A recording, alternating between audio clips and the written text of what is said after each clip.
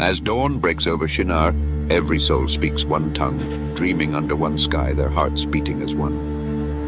Amongst them, a vision takes root, not just to build a city, but a tower piercing the heavens, a beacon of their unity and might. Brick by brick, ambition climbs. The tower soars, a testament to human will, yet shadows of pride grow long.